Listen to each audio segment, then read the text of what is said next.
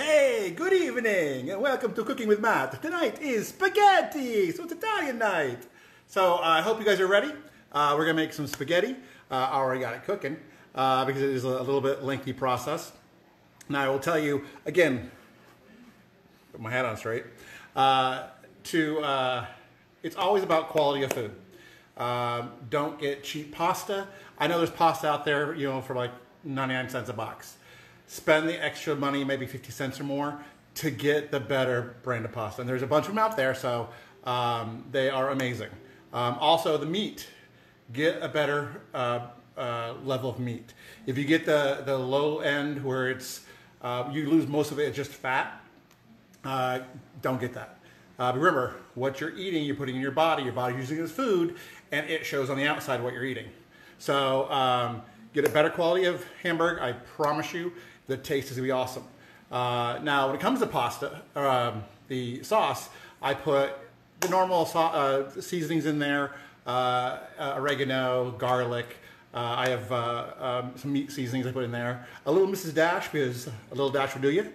And I let that cook and simmer, which it's been on the stove for a little bit.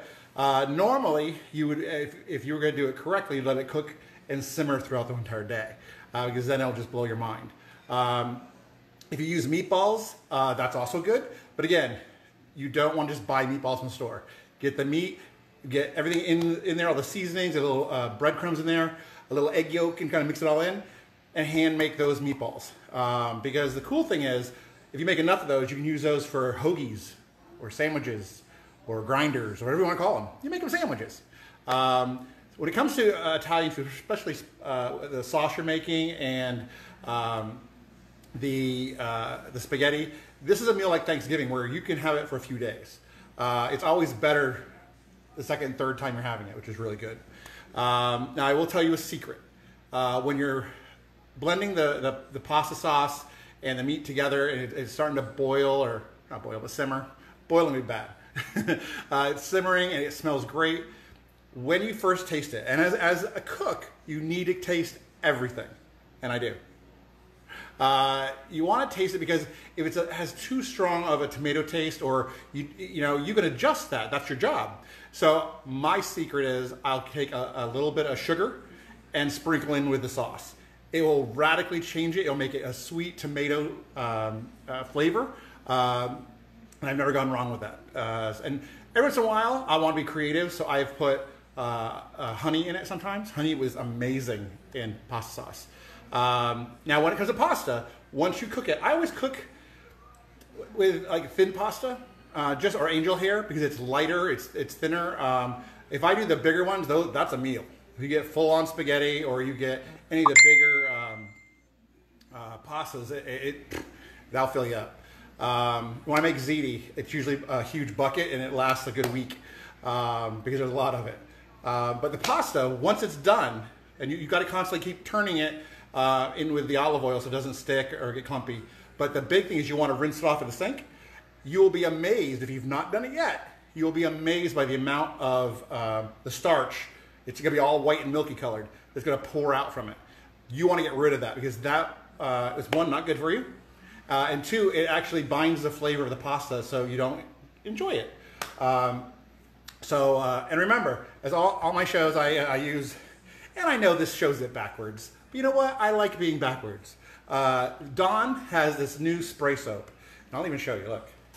Look at that. It's spray soap, and it's great for washing your hands. I have one in the kitchen, one in the bathroom, and I now have to wash my hands. But it's really, really good. And it's Dawn. Dawn cuts down on everything. Now I do have my antibacterial soapy stuff that I also use when I come and go throughout the day, and if I leave the house for any reason. But let me bring the pasta over. It is looking really, really good. Now, I'm going to tell you, when you have pasta sauce, you want to have the right tools. Have a pasta spoon. Just saying. Right tools. If you're going to build a house, you're going to have the right tools to build it. So, now I also know another very key ingredient when it comes to having pasta of any kind is garlic bread. I'll tell you, there is nothing like making your own.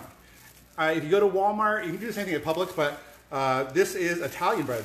They sliced it, and it's fresh. It was made, well, today's date on it. Can't get much fresher than that. The great thing is, you mix a little butter. Now, that's another thing, butter. Don't go cheap on butter. Where are you? This here is the butter that I use. This is Land O'Lakes. It's real butter. Now this has olive oil and sea salt in it, which is amazing. I laugh because my mom wants me to buy this. My mom's part Indian, you know, like, oh, yeah, Indian. She's part of the Blackfoot Indian tribe, which means I'm like this much. So I can make fun of them a lot because I'm part of the family. I know Italian, French, Indian. I'm a big melting pot. She thinks this goes to support Indians. I let her believe that. It's part of my comedy when I do stand-up. But this is really good butter. I don't even know the name of the Indian squaw that's on here. It's not Pocahontas. I don't know who she is. There's gonna be something I'll look up later. But getting, again, real ingredients, real butter makes a difference. Getting 99-cent margarine, it's not butter. You can tell the difference in the taste. So putting a few more cents into something is going to be more satisfying and also healthy for you, because margarine is not healthy for you.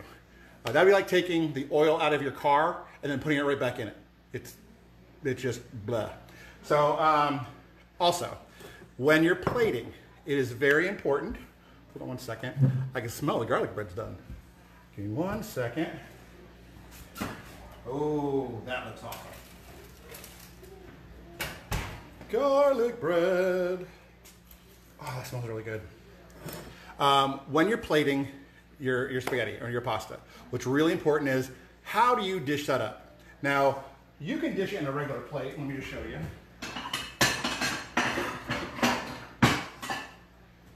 You can put it in a regular plate if you got it, that's okay. But what happens is the pasta can slide.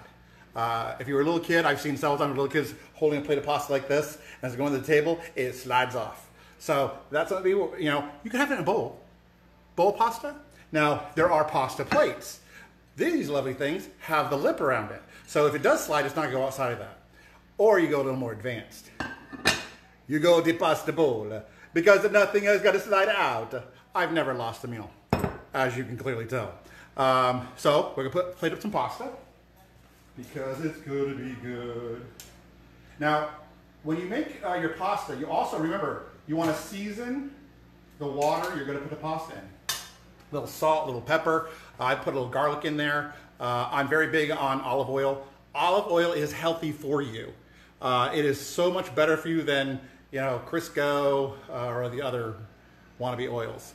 So, once you get your pasta in the bowl, you come over using your Italian meat sauce, and it's up to you if you want to make it as thick or as thin as you want.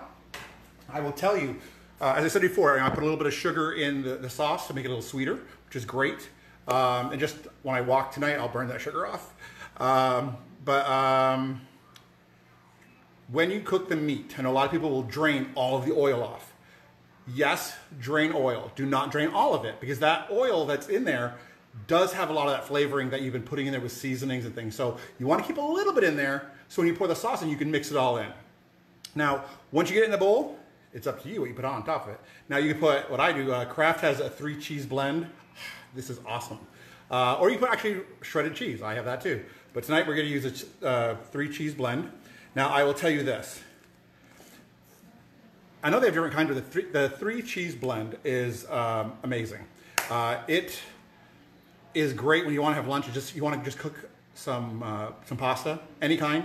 Throw a little butter on there and then throw this on there. Yeah, blow your mind, okay? It is great. Oh yeah, just to show you that we're trying to be healthy off our tomato plants today. We got tomatoes. These are way too tiny. My mom will eat those. Those are tiny. But yeah, pretty cool. It's all about being fresh and healthy and, keeping ourselves clean. So make sure you wash your hands. Now, the proper way to plate this is when you have the spaghetti, the cheese, you always take 2 things of garlic bread and you wedge them right in. So, they look a little like that. Look at that! Want to come over for dinner? Got plenty. But when you are done dinner, you have to clean up the mess that you made. Always take the pasta, put it into a Tupperware or a plastic container, take the sauce dump on top of it. The sauce will literally seal it so that the pasta doesn't go bad, doesn't harden, because it can do that with air, and it'll keep it sealed. And it's all ready for you tomorrow when you want to have lunch, to take a thing of tongs, go in there, grab some, put it in a plate, microwave it, and literally then just stir it in. You know what? Oh, I'm not going to get in that fight, PJ. Yeah, freshness counts. That's where the flavors come in. You know, I know if you go to the store and you go, oh, all they have is the $6.99, you know, left cheek butt meat. No, then go to another store. Do you know why? You deserve better than that. You deserve better than eating, you know, a leftover cow butt. So, yeah, that's kind of it. Tomorrow is Saturday, so we may be baking two things. I think I'm going to show you what we do for lunch around here. The other thing is I have not made a dessert with you. So I am going to make homemade chocolate chip cookies. You're going to want to see that because I just don't go buy chocolate chips, not this time of year. I go to the Easter basket that's sitting there with 3 chocolate bunnies in it, and I chop that all up into, because it's chocolate. So these are chocolate chip bunny cookies. Don't say it too loud because I have a puppet that's a bunny rabbit in the other room. They'll get very upset with me. What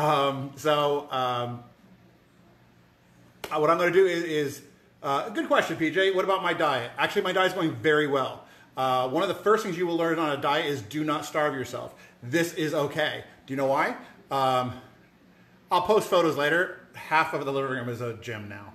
There's a treadmill, an exercise bike, I have an entire weight set. I take my dog out walking 3 times a day. You know, and so it's all good. You can eat what you want, still be healthy, enjoy it. You know, the one thing we've learned with the crisis going on is life is short, and it's precious.